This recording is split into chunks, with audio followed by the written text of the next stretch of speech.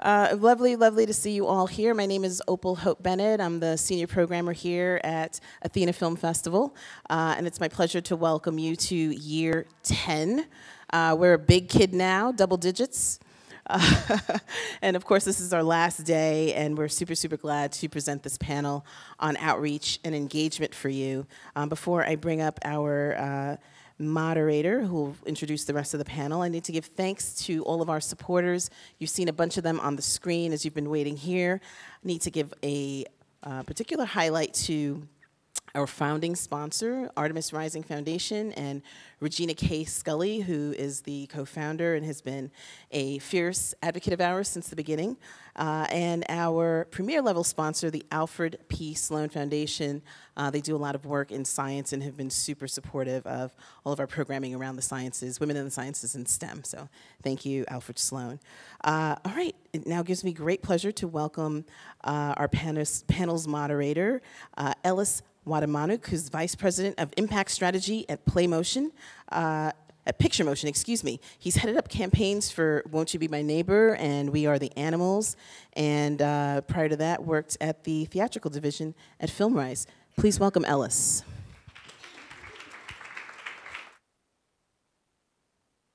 Hey everyone, thank you so much for being here, and thank you for that intro, Opal. I'm just gonna get straight to the point because we have some amazing panelists here, and I'm honored to be on this stage with them. We're gonna kind of do bios in a second, so I'll just bring them up here. Please welcome Eliza Licht, Cynthia Lowen, and Erica Howard.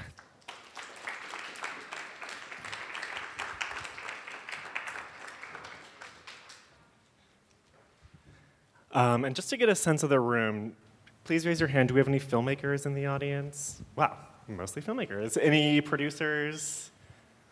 Awesome. Anyone just kind of in the audience outreach impact world? A few? Students? Awesome. Amazing. So we are going to show a few clips and kind of talk about who we are and what we do, have a conversation, and then leave some time at the end for some audience questions. I think to get started, I would love to hear, Erica, maybe we can start with you, a little bit about who you are and if you could set the scene for the clip that we're about to see. Sure. Hello, everyone. It's great to be here. Glad that you are all here. So I'm Erica Howard. I'm the impact producer for Frontline on PBS, which people may not normally associate with impact producing as an investigative journalism program, but we've had very dedicated, faithful viewership for over 35 years, and there's this vision that we have of moving out into communities, whether it's theatrical, non-theatrical, public programs, to take that conversation that you see on television and bring it into real life moments, like live events through impact campaigns. And I would say to launch really that kind of work, there's a film that we were part of producing called For Sama, a documentary that I see a number of you are nodding your heads that you're familiar with, but that film was released in theaters last year and really brings to life what had been going on in Aleppo, which Frontline had produced about 12 films on Syria since 2011. And we found that in this film, it was told in a cinematic way through a woman from Syria who's not only the director but starred in the film, how that was very, quote unquote, impactful in terms of raising awareness about what's going on there. And so we'll see a trailer now for those of you who haven't seen the film.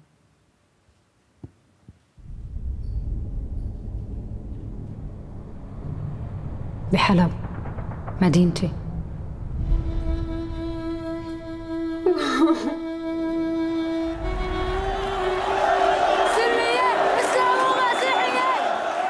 لسه عم صور. هذا الشيء اللي عم يخلي معنا لوجودي.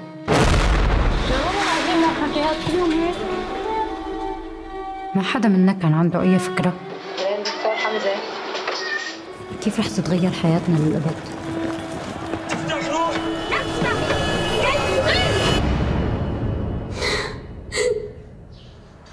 حمزة أنا حامل.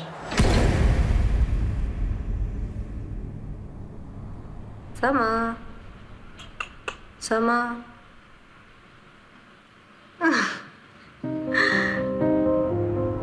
سما، عملت هالفيلم مشانك.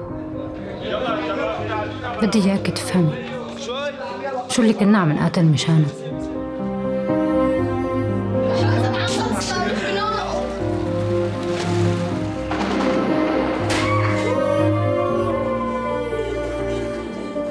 أنا بحبك كثير أكثر من أصلا في ضرب كثير اليوم. سما، أنا بعرف إنك عم تفهمي شو عم بصير. بقدر أشوف هالشي بعيونك.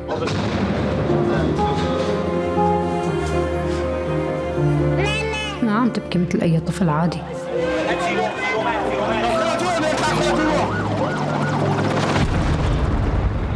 هذا الشي اللي عم يحرق لي قلبي.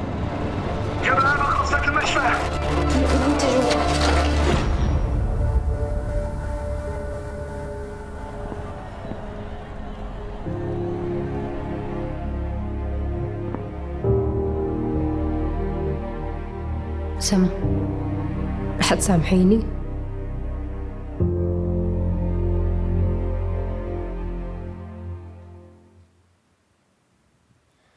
Amazing. Thank you, Erica. That movie changed my DNA. It's so incredible. One of my favorite of last year, so congratulations on everything. Speaking of amazing films and filmmakers, Cynthia, thank you for being here. Do you mind maybe telling us about who you are and setting up your clip? Certainly. Thank you so much for being here today. I'm a documentary filmmaker. My most recent film is a feature documentary called Netizens, which I directed and produced, which is about women and online harassment. So the film follows 3 women who are targeted in unique ways. Things like revenge porn, non-consensual image exploitation, death threats, threats of, impersonation, violence. And I really made the film because there was kind of this epidemic of online violence, and yet a lot of people were kind of the feeling that it's not real, it's just the internet. And I wanted to challenge the idea that what happens online stays online. And through really following these women's lives who, every part of their lives are transformed by what's happening online. They, have safety concerns. They can't get jobs. They can't go to school. They can't date without having to account for what's happening to them on the internet.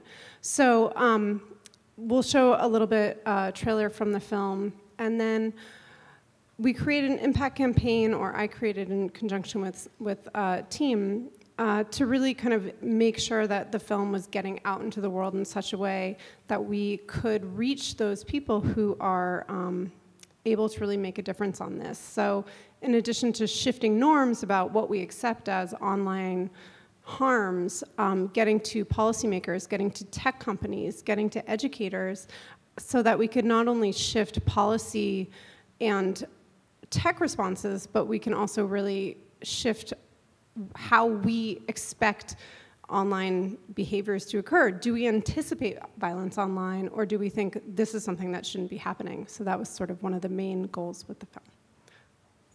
Yes. So I think we have a clip for that. For Anita Sarkeesian, this is the new normal. Armed escorts at public events, bomb threats, even death threats. So this is something that comes through the contact form on my website.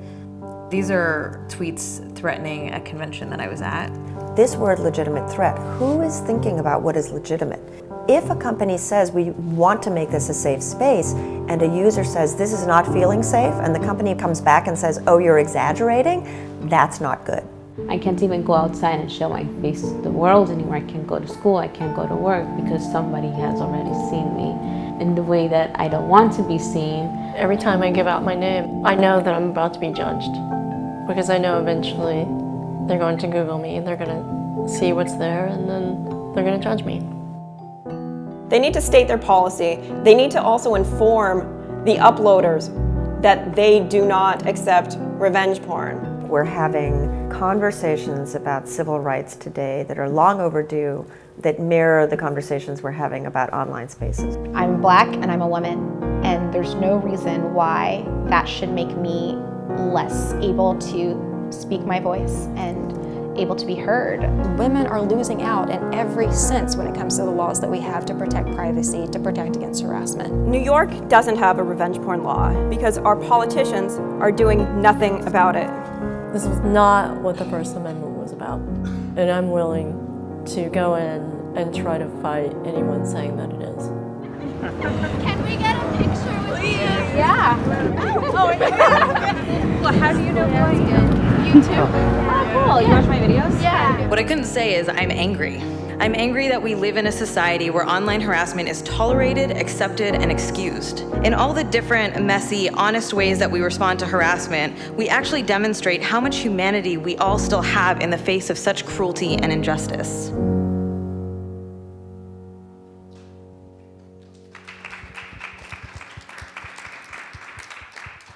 Thank you. Wow. I think the issue of the online harassment of women is so important and so powerful. So thank you for bringing that message out to the world. And is a nice way to transition over to you, Eliza. You worked on the remarkable roll-up roll.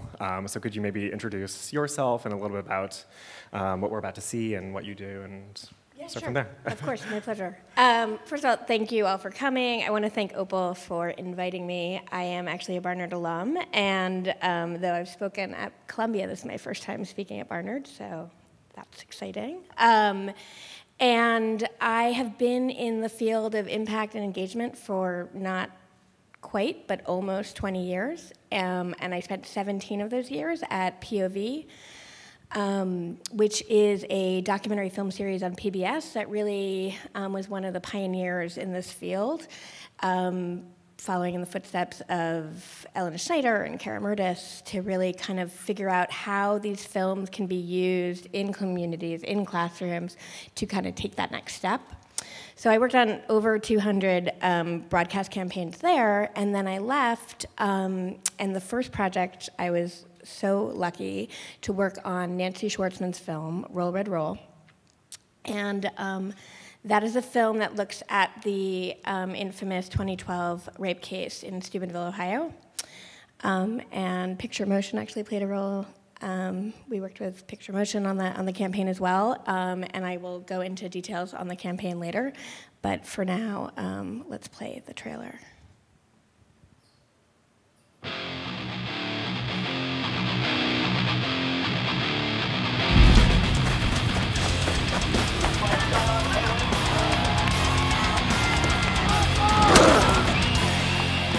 There's pressure to get these kids guilty. Even if they're guilty of rape, but they didn't do this and that, I hope, that the truth comes out.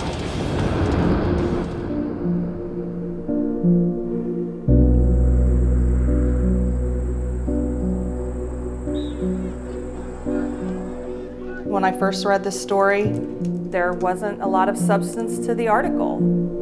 2 high school football players had been charged, just a couple of paragraphs about these 2 boys, and that was it. I thought, this is nuts because that town is so entrenched in their football team. This is big news. So that's when I started snooping around.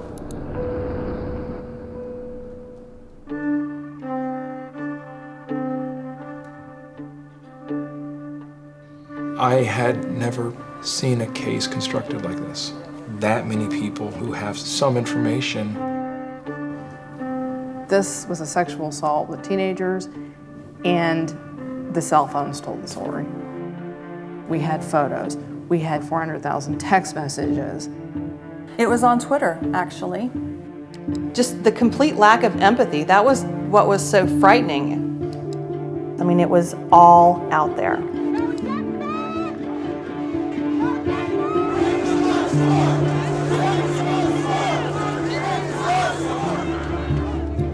If teachers knew about it, if coaches knew about it, if a principal knew about it, if parents knew about it, why was nothing done about that? The question was, is this football town, putting its daughters at risk by protecting its sons in a situation like this?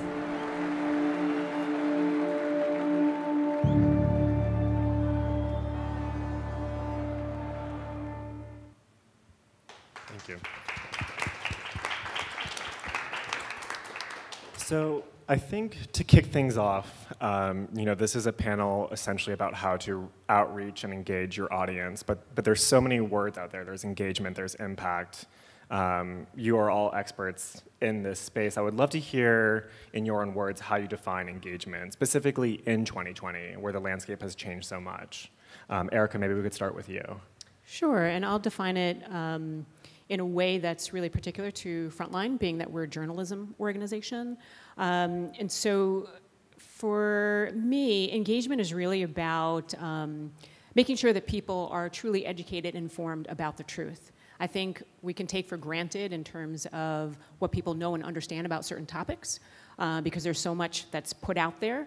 But let's say, for some, which I'll talk about primarily through our discussion, is that one of the things that we found was that as much as you would think that's been covered, it has been covered in the news, but how little people actually knew about the topic. This is incredibly important because in order to do any type of engagement, outreach, or impact, it first starts with that base of knowledge. What do you know, and is it the truth? And so that's the heart of what we present, is the truth.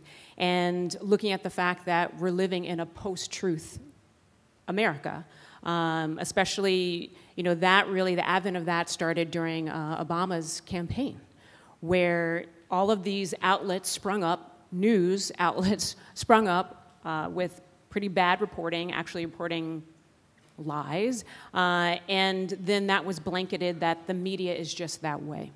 So it's really important that whatever we do, that people are first starting with that base knowledge of what the truth is, and then particularly that folks then take it upon themselves to become civically engaged. Washington Post has this great tagline that democracy dies in darkness. And so what we want to do is to first create forums where people are informed and educated about what is truly going on with these very vital social and political topics. And then from there, they can decide how they're going to take a step forward to become civically engaged and be a part of our democracy. And Cynthia, I'm curious, particularly because you come from this as a filmmaker as well, what does engagement mean to you, both kind of as you're making the movie, but then also when you're bringing it out? And do you have a different perspective there? I think that for me as a filmmaker, the impact begins in the telling of the story. And for both Netizens and the film that I made prior to that, I was the producer and writer on a film called Bully, which we had, a film that was seen by many, many, many young people in many different communities, not only around the United States, but internationally. I think that the kind of, how is this film going to really motivate people off the sidelines begins in those conversations where you're hearing about someone's story before you've even picked up the camera. For me, I feel like if I'm listening to someone tell me what has happened to them, and my films tend to focus on things that, make you feel kind of, like mad, like this is not right, like we have to do something about this. And I feel like that kind of, that call to action begins in those early conversations. I remember, having these conversations with parents about their children being stuffed in lockers and, left there for crazy periods of time and coming home and finding, that their children had harmed themselves after these events and knowing that it had gone on for ages and no one had done anything about it. In a way, that's where, for me, I think the impact begins. And the drive to make these films is the drive to change the world for me. It's like stories change the world. They can change the world. They can make forms of violence that, when Bully came out, there were people coming to us who were in, their 70s saying, I went through this when I was in school. This has been going on for decades and decades and decades, and it was just normal. It was, man up or kids being kids, and finally there's a way of seeing this issue through a new lens. And I think that that's the power and potential of film, is to take those things that were like, oh, that's just normal, that's bullying, that's just, there wasn't even a word for it. There was a word for it, but it was rarely used. It was just life or middle school. And a similar philosophy with Netizens was like, I think the kind of gears started turning around making that film when I was hearing such similar things like, well, it's the internet's the Wild West, or it's not real, or if you don't like it, get offline. And those sort of attitudes of just like, well, that's just life, that's just normal, that's the internet, you know, you're gonna get death threats and sent all kinds of things or have your privacy violated. So being mad and wanting to tell a story, I think, is a really good, a good place to start with an impact campaign. And these stories are such great opportunities for organizations and brands and companies and policymakers who are all like, we have a message, we have this thing we want to do. We want people to be more engaged, let's say, in violence prevention, or we want people to be more engaged in you know, reducing violence in our communities. And it's hard to get people engaged and, you know, reading websites or reading, you know, safety guides or reading, you know, how to respond to things, be it online harassment, bullying, or any number of things. You know, when you just see a film and you see those stories and have a different relationship with the subject matter, I think it catalyzes action in a really unique way. So definitely. It like bums me out almost when great films get made that I'm like, I want to take action, and then there's not a campaign for them. I'm like, oh, what a missed opportunity. So I hope it continues to grow. And Eliza, how do you define engagement? Yeah, it's interesting. I mean, I think really great points from both of my fellow panelists, like number one, awareness, education, truth, learning about the issue in and of itself can be, you know, like for Nancy, I know when she was making Roll Red Roll, even in the beginning, it was like impact was built into the DNA. The crux of the impact campaign for that is that we're trying to get men and boys to step up and become involved and actually lead the fight against gender-based violence. And so she made the film in a way that really speaks to men and boys. Fast music, hard music. It's a thriller. It's, you know, so she like sort of thought about that from the beginning. So for some, it's just watching the film. There's another film I'm working on right now that's actually at the festival. I don't know if anyone saw Abortion Helpline, This Is Lisa.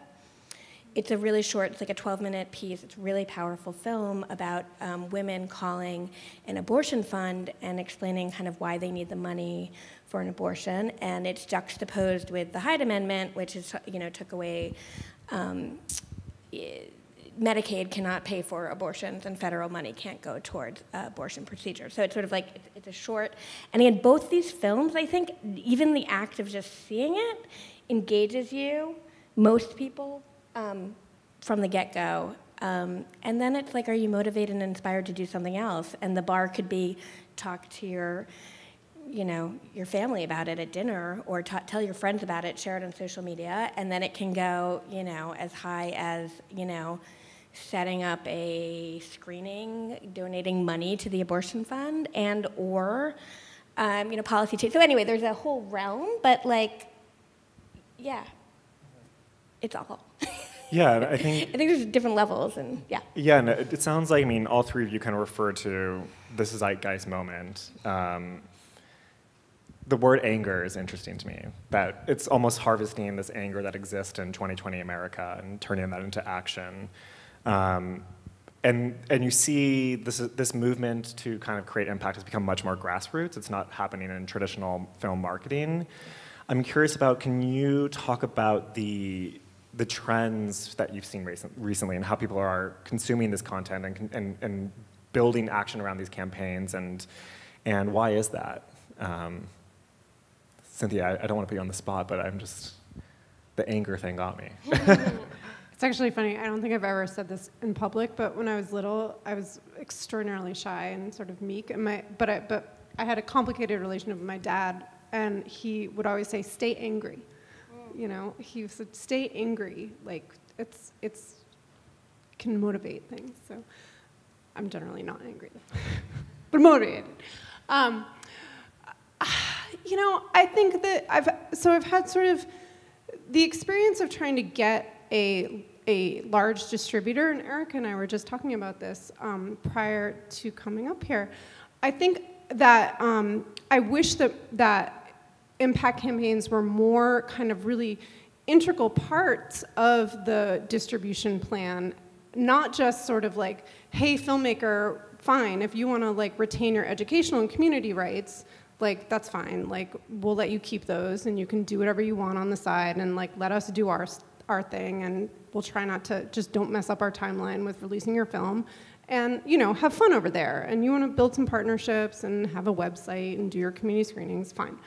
But I think that as a filmmaker, I really wish that distributors were really engaging in, and this is why I think it's so awesome that Frontline is doing this, is that I don't think it's happening enough. I don't think that, you know, when you're selling your film, you're able to say, great, fine, you're gonna pay for that. Like, what are you gonna really invest in impact on this? Like, really? And are you really gonna bring partners to the table with me? And are you really gonna raise a budget for me to make these plans a reality? And are you really gonna introduce me to the companies that I know you have relationships with to make this happen and open those doors for me? And I think that filmmakers should be more empowered to ask those questions of these large distributors who have lots of resources and not a lot of bandwidth.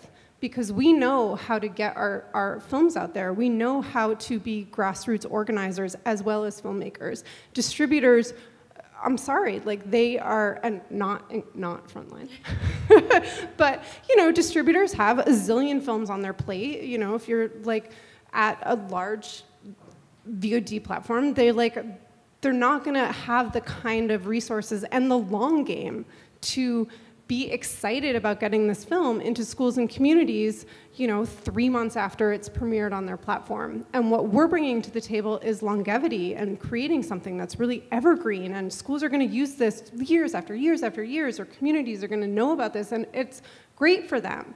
And we're like their brain trust, and we need to really, I think, get them, I would like for them to be much more on board and much more integrated into the process that we're trying to forward to really make change.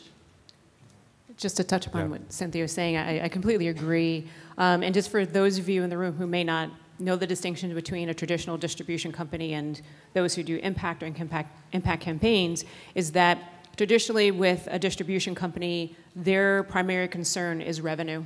That when a film is presented, whether it's theatrically or even non-theatrically, where they can charge a licensing fee, they want to be able to go into, let's say, a certain region to say that this film is premiering here and get as many people through the door to be able to do ticket sales, and then also assure that that venue knows that their audience is not going to be cannibalized, right? And so with that, a number of distributors can get very insecure about impact campaigns that will do grassroots outreach to different organizations, institutions, and networks that will generate other types of screenings, non-theatrical screenings, that could possibly take away from that revenue or that audience build through a particular release. And so with that thought that there is competition, there's the mindset of impact or impact campaigns or outreach to grassroots organizations is bad until they want to utilize the relationship with grassroots organizations to then encourage people to go to the theater, right? And so there is this sort of tug of war that's taken place between the two entities, but in line with what Cynthia is saying, I do believe that the two can coexist very successfully. And then also the fact that to be respectful of these grassroots organizations, that they're not just free marketing tools for a film, but they have a very vested interest in the topic at hand and should be respected for what they can bring to the table with very meaningful, purposeful conversations, and then also moving the needle forward in a particular topic or issue at hand that needs to have change brought to it. And you're right, they're not mutually exclusive. I mean, especially at Picture Motion or any grassroots work, you know, we are often asked by a distributor, could we do field trip campaigns opening weekend? Suddenly that per screen average is going up. Suddenly you're getting more bookings, suddenly. And so it really does feed into each other. That's a great segue into this idea of what is success, both maybe for us, but also for for a distributor, or even as for a filmmaker. That could be partnerships, that could be what is the meaningful change, what are these call to actions. Eliza, what is a successful campaign for you? I mean, if you change, I do actually believe if you kind of change one person's mind, like that is huge, right? Or if you open their eyes to something, or you make them see something differently, that's huge. Every campaign I do, I make sure that there's audience evaluations, and sometimes reading those evaluations are just like the most uplifting, exciting thing in the world, because you'll read some kid say, "I never thought about this issue this way," or "Now I want to do X, Y, and Z." So that's one way, but I mean, it's also exciting when there's big, meaningful change, and I'll go back to Roll Red Roll, which again is sort of like, the film looks at this one case, but it's really looking at the culture, the rape culture that let it happen, and looking at shifting the burden of changing that from the victims to the perpetrators to the bystanders. And so worked with your team actually to put together the audience evaluations for this, and really targeted men and boys, and the results were exciting in that 97% said that they had an increased understanding of what rape culture was, and 67% wanted to talk to their peers about consent, and 77% had a better understanding of bystanders and wanted to be involved in that. So, I mean, just those sort of stats are really exciting. Also, what gets me kind of the most excited about this work is the long tail, kind of where the film is going to live and continue to do its work kind of after we're done with the big campaign. And so right now, we're in talks with the NCAA that has mandatory sexual prevention trainings, and creating a toolkit so that this could be used with the teams in the NCAA, places like that. So kind of finding those places that's how I define success. Definitely, yeah. And Erica, For Selma kind of took the world by storm last year. Could you talk about that campaign and what was, in your mind, what was your goalpost? What was success to you, and how did you get there? I'll start by saying the goalpost was, first of all, getting people to see the film. To be honest, the fact that the war in Syria had been taking place for a decade and sort of had melted in with, let's say, Afghanistan, Iraq, how many people are having very meaningful conversations about what was happening there. And also in the last 6 or so years, there were a number of films that had come out about Syria as well. Liza and I actually worked at POV together, where there was a number of Syrian films that were presented from Dahlia's Other Country, the war show, thank you. Yep. Last Men in Aleppo, Return to Homs, a number of them. And so the idea was, if we're going to present this film where Frontline had already done up to 12 at that point already to say, this is who Assad is, and most people are like, who is President Assad? Then it was another film that would talk about the freedom fighters, the folks that were on the street fighting block by block. Then another film would talk about a family and how they're living out their daily lives in the midst of, all these different political factions that were coming in. And so after that, the idea of taking a film not just to broadcast, but actually to movie theaters, which is not an easy place to find success, even when you have a star, so to speak, of a film. The idea is, are we even going to get attention? And so ultimately what happened with the film was not even on our radar. We just wanted people just to see it and to understand this is what has happened in Aleppo, and currently this is what's happening in another area of Syria called Idlib. And so in terms of success, we actually had that bar of just getting people to see it, and so everything else on top of it was just beyond what we could imagine. And just to go a little bit, if I can just explain a little bit about the ecosystem in which the film existed and some of the things that happened with it behind the scenes. And so there's Frontline through PBS, where we have our own way of releasing films onto broadcast and are moving into the cinema realm.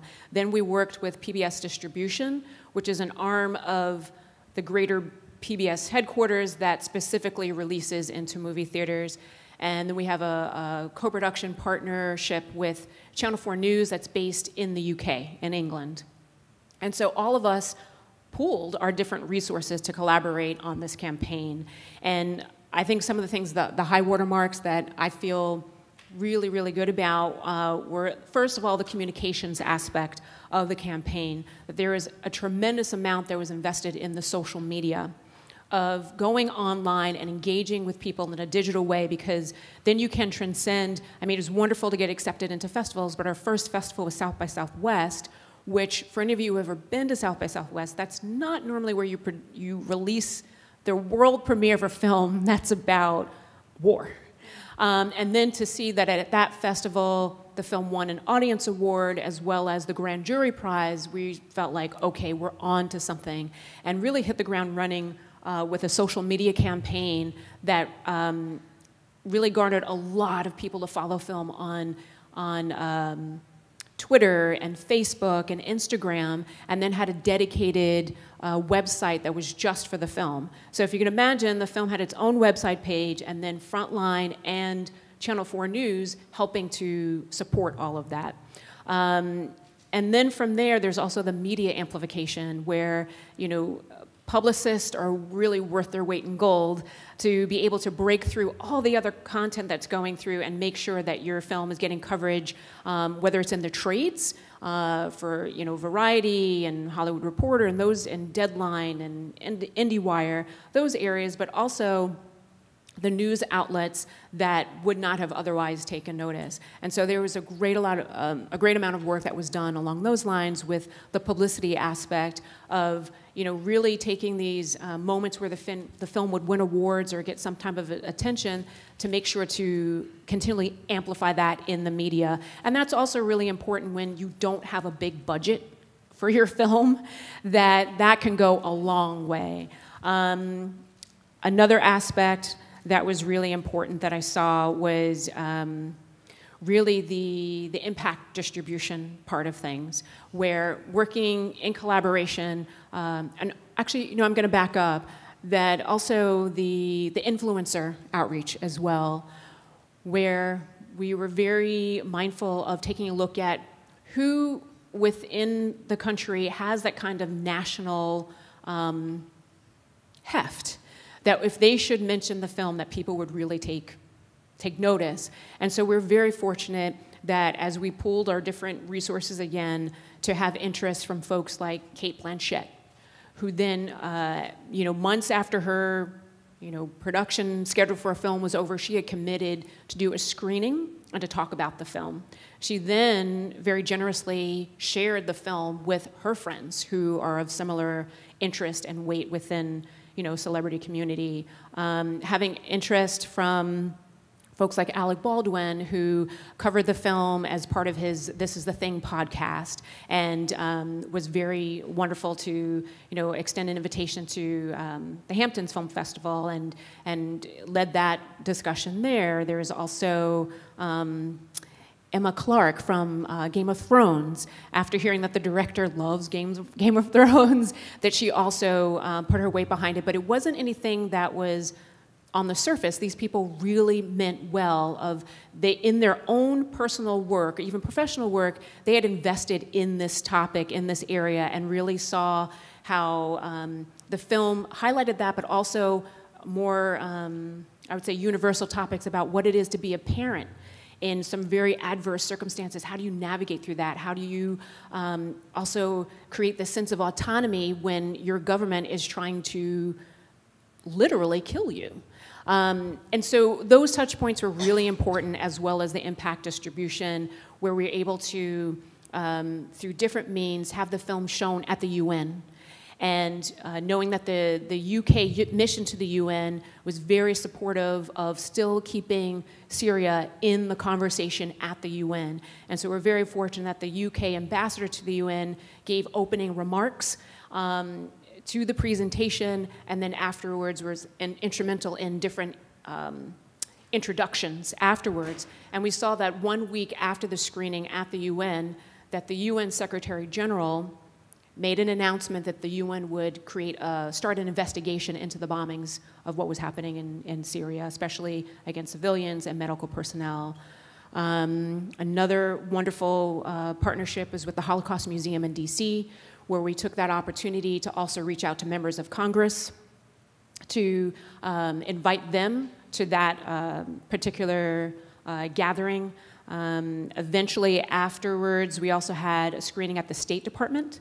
And that was really wonderful as well, because they were able to bring in 300 people midday to a screening, and then also connect the filmmakers to different decision makers who could speak to other decision makers about the topic. And then also another type of partnership was with the Council on Foreign Relations, and getting access to not only show the film, but go on record media-wise, so that the Council on Foreign Relations were able to curate a group of very important folks, and then also amplify it through their own media efforts, where there were interviews that happened as a result of it. And so the journey eventually led to an Oscar nomination, which we were absolutely thrilled by. That was not in the cards in the beginning. We just wanted people just to see the film and understand and care about what was going on there. But it really proved to be very instrumental to have these kinds of, first of all, partnerships with one another as media entities and a distributor, but then also use those resources to hit those different points of, communications, media relations, influencer outreach, as well as the impact distribution campaign. And then the Oscar nom was just the cream on top of, like, maybe, hopefully. But then after that, of also seeing that the film is still in demand, still being shown. There's a lot that's happening in the educational space with a tour. It's been to Yale, Harvard, Cornell, Georgetown, going to Northwestern. The World Bank has the Fragility Forum that's taking place, or will be shown at. All these different things that show that there is life for a film before, even when you think, maybe will someone possibly be interested in my film, to being recognized within the media, with audiences, and then thereafter. Wow. I'll ask 2 more questions, and then we can have some audience questions, but that's all incredible. You had a very, very busy past couple of years, I imagine. It sounds like so much of that happened kind of after the film was made and in the process of distribution. Cynthia, there's a lot of filmmakers in this room. You're a filmmaker on the stage. I'm wondering if you could talk about how, you mentioned earlier that you plant these seeds early, the seeds for this work later on. And I'm wondering, what are your best practices and your tips to these filmmakers in the audience? How do you do that? What do you do? I think I try and keep the impact campaign really rooted. As filmmakers, there's so many ways to go out there and make change in the world. You can go into policy work, you can go into education, you can go into healthcare. I think as filmmakers and as a filmmaker, what I really try and stay rooted in is what is the potential of this story?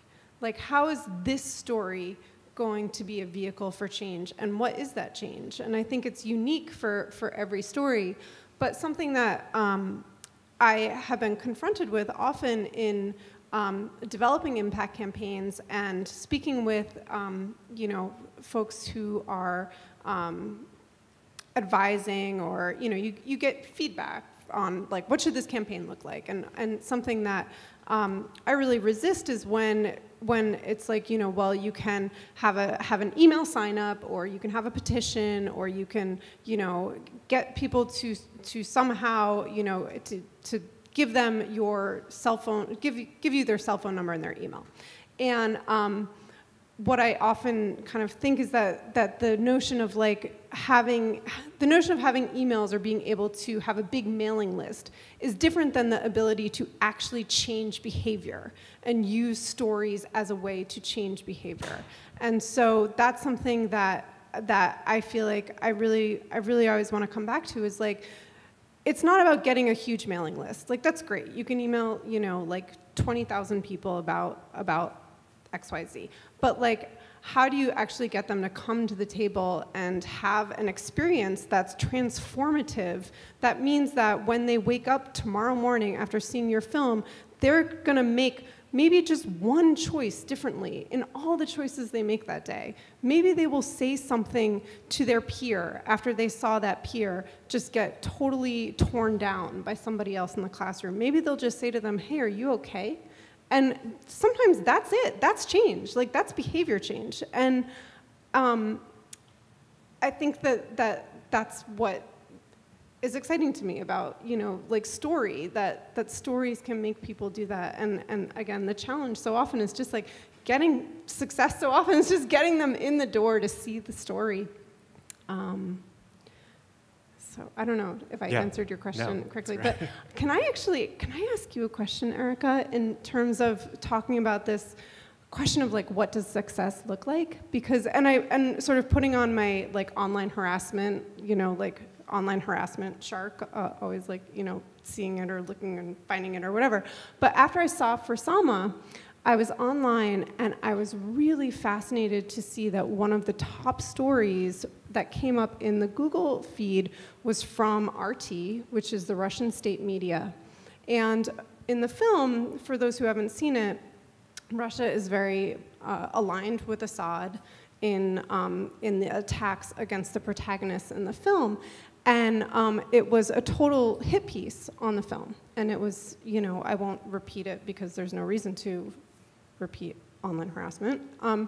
But I thought, oh, wow, this is really interesting. Obviously, Russia is being made very nervous by this film and by the incredible exposure it's getting. And I was curious if you had to contend with that as kind of like an unanticipated consequence of having a very successful film, is that you are also now responding to harassment and other attempts to sabotage the film or the message or the stories or in this piece, the very identity of the protagonist at the center of the film.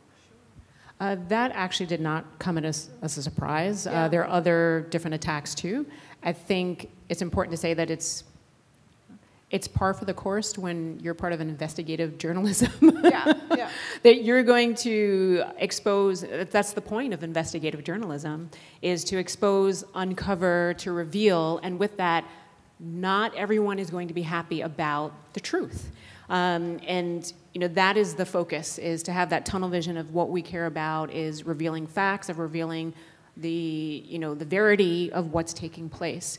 And how people respond to that, they do. But it's important for us that the main thing is to have integrity in the work that you're doing, and that's what we stand by, knowing that there are some folks who will push back against that, and that's fine too. Amazing. I think we have around 10 minutes left. Are there any questions? Yes, in the front. Hi. Oh, okay. So I'm a filmmaker in the festival, and it's a short on an unhoused San Francisco resident who provides medical services on the street. The whole point was to change behavior in terms of like the callous and sort of intolerant attitudes that have been expressed in San Francisco around homelessness. Every time it's in a festival or anytime I do a screening, people are really, really motivated to do something. I have a social impact page. I'm also doing everything by myself, and I'm also not getting the distribution super widely. Like, I've been in 4 festivals, and then I've done screenings beyond that. So my question to each of you is, and you can use your films as an example, I would love to have a recommendation of a social justice impact campaign from a film that you think just nailed it, because I will copy them. Can I?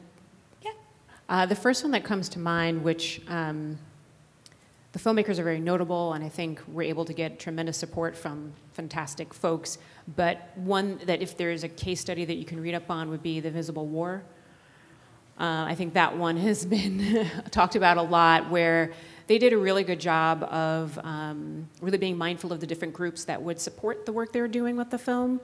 And it looked to me that when that campaign was unfolding, because they were already partnered or collaborating with these different groups, that if they also had a meeting, let's say, with someone who is part of the decision-making realm, that they would activate those folks who were part of the grassroots group to appeal to those who were making decisions.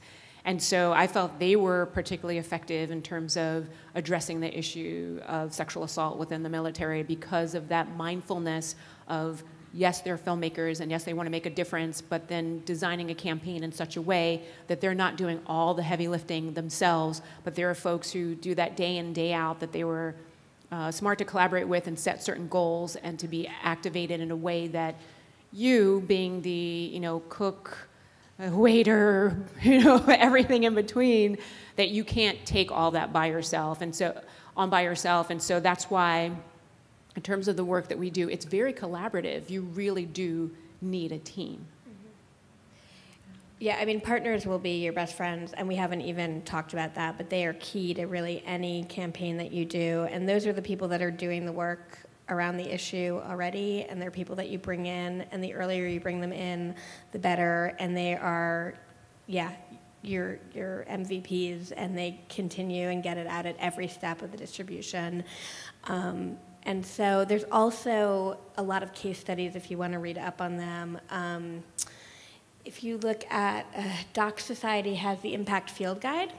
So if you look up Doc Society, the Impact Field Guide, there's a lot of kind of really wonderful case studies that you can kind of look at. But first and foremost is really getting partners on board to help you. Maybe we should dive into that actually, because I love that. And we always say, a picture in which we say a partnership is symbiotic. It should be a two-way street. Eliza, could you shed light on what does that partnership look like? What are the asks?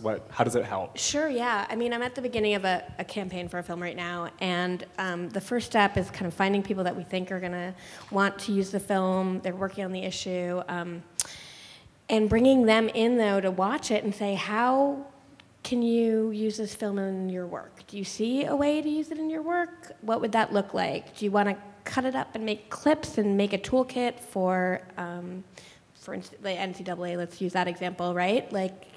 So it's about kind of asking partners how they can use this and how we can help them, and also then figuring out, how they can help us get the word out about the film, fill seats at festivals and at, during the theatrical, and tweet about it the night of the broadcast, and how do you kind of really elevate that conversation?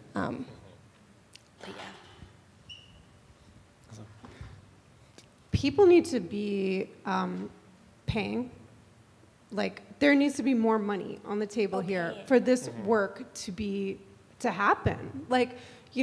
We need partnerships that also come with an understanding that it costs money to pay people to create toolkits, to run a community screening program, to book a theater where you want to have 500 people from, a community come see it.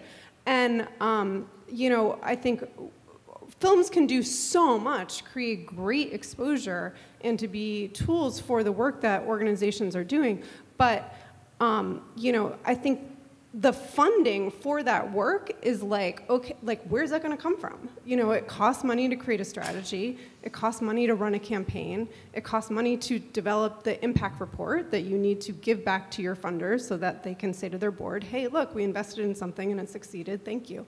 And I think that's sort of like the elephant in the room, and what you're saying really speaks to that, is you're like, I'm the filmmaker, I'm trying to manage my impact campaign, I'm trying to build these partnerships, I'm trying to figure out, if you're gonna go to a potential partner, you have to have a nice deck and a budget and, show them what you're gonna do. How's that gonna happen? And I think that there needs to be a much greater sense of awareness for potential, companies or brands or partners there's lots of partners out there who are in the same position we're in, which is they're hustling, they're we don't know how we're going to pay our staff to do the things we need to do. We want to use your film. And I think you have to think a bit about like what can different partners bring to the table, and maybe those partners can't help support the financing of your campaign, but they have a really, really excited community who are really excited to get out there, boots on the ground, great. That's kind of what that partnership looks like. But let's say you're talking to, you know, a different kind of partner who's, let's say, a tech company, who you know has some resources to work with here. And let's say they're a tech company who's got some issues with, like, you know, have some problems with the things that are coming out in your film, and they want to look better by, like, okay, fine. You want to look better by getting behind a film that has, you know, these social justice components and can help you forward a mission of being a leader. You know, that should come with real support for the campaign and for the filmmakers and for the staff and for the tool development. And, you know, I think all too often there's like, it's crumbs. It's crumbs. Yeah. And I always say you can go to IMDb Pro and see what foundations have funded some work, and whether it's like the easiest way to cheat and do your homework, but it's like, oh, you know, Ford Foundation or Illuminate or Sandbox. If you identify the issue space that you're working in, if it's science, go to, you know, Sandbox. If it's press freedom, go to Illuminate. It's a good workaround. And there's foundations who are doing just awesome, awesome support. You know, we've had great foundational support. I've had great foundational support for both projects from different entities, but really more needs to be done, and brands and corporate sponsors and folks with deep pockets, I think, really, really need to be stepping up. Mm-hmm. I think that might be, if there's another question, how about on the front? Thank you for thank you. Thank you for speaking today, and each documentary looks fascinating. My question is, what's been your favorite film to work on and why?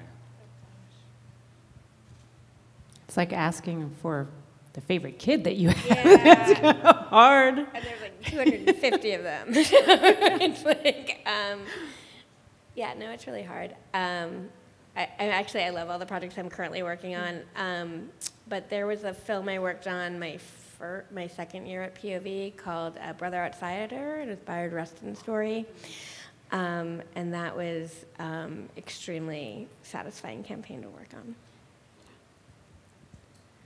I don't have a favorite, but I enjoy working on different films for different reasons. I have a big heart for global affairs, so I do love for Sama, for shining a light on what's happening on the other side of the world. I have a big heart for our democracy and the idea that none of us should abdicate our citizenship, that we all need to be actively involved and engaged in our democracy. And so I appreciate films that I've worked on, like Dark Money, which revealed what was happening with campaign finance. I'm very excited for another film coming up through the work I'm doing now on voter suppression. So for different reasons, I love different films, but equally. I think I can say. I think we're out of time. I think one last question, because we are at the Athena Film Festival, and we've talked about this, Erica, before, and I love talking about this, but there's so much conversation right now about parity and equity in this industry and what that means for impact work and giving, and we talk about funding. So what happens when we give a seat at the table for people who haven't had that seat before? How does it intersect with our work? So I know we're right out of time, but maybe we can all briefly speak to what that means, because it intersects in so many different ways. Sure. So in brief, that's hard. I've seen a lot where there have been films that present about a specific character or different sets of people, and then when you go to the engagement screening, you really don't see those folks reflected in the audience or even on the panels. And it's very important that what you see on screen is reflected impact-wise in the actual event. I feel like it's an extension. And so, for example, with For Sama, there was a period in which the director who lives in the UK could not come to the States. It's very important that her voice as a Syrian woman a woman who's Arabic, a woman who is Muslim, that it gets extended into the conversation. And so one particular program, engagement program I'm very excited about that it explored that was that there was a lot of intentionality that went behind curating the audience of who's coming in, making sure you're reaching out to those groups. And then also for the panel, the panel was moderated by the Committee to Protect Journalists. And then the panelists were representative, such as a young woman who's a Syrian refugee and activist who went through some very similar things that were seen in the film, and created her own consultancy that whenever she speaks, she now speaks with NGOs that when you do work around refugees, you have to include a refugee voice in order to do that work adequately. Also a woman from the UNHCR who's of Lebanese descent, a woman who's Palestinian, who's from Jordan, who worked with Syrian women who are refugees. And seeing those three dynamic Middle Eastern women, their voices amplified, was a moment I really felt that was very special, because that's not commonly, they're not commonly given a space in which to shine. And so when it comes to parity and inclusion, I felt it was very important to cultivate something like that, and for other engagement programs that I'm not directly involved in, to make that something that the hosts who are doing screenings are mindful of as well. Yeah, I mean, it's so important. And there's a film I'm working on right now that's called Disclosure, Trans Lives on Screen, and it looks at the history of trans representation in film and television. And everyone on screen is trans that's actually telling the stories, and behind the camera as well, as much as possible. And when they couldn't find a trans person, they found somebody that would mentor a trans person. I am working on the Impact campaign. The director is one of my best friends. We've known each other for 34 years. But I'm working with a fellow. And we're going to hire somebody else who's trans. And I would say that it's actually, the field that we're in, I didn't get to talk about that, but is growing, right? And there is more funding coming in, and then it goes and it comes, so it fits and starts. But I would say that there's not enough people doing the work that we're doing with films. And I've seen in the 2 years that I've been kind of on my own, just like a growing need. So I don't know. I mean, personally, I'm trying to figure it out. Like, I want to do fellowships with many people, young people, and sort of just expand the field of people that are working in impact, because there's not enough of us, I don't think. Yeah. I would just close in saying, and I think this has been sort of brought up already, but just really, like, who's behind the camera and who's on the team, really who you're hiring. Think about who you're hiring, cinematographers, sound mixers, sound recorders, producers. It's not just about the stories that we're seeing, but also who's capturing those stories. And that's, I think, big for our industry. Well, thank you so much for being here, and thank you for being here as well. And have a wonderful rest of the festival. Thank you. Thank you.